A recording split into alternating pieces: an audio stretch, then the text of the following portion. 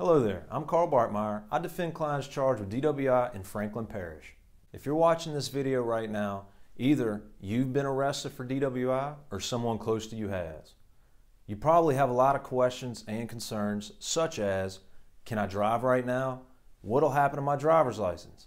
What if my employer finds out? And will I go to jail? I can help answer all these questions for you and ease your mind about the process ahead. If the arrest was recent, I want you to keep in mind one thing for right now.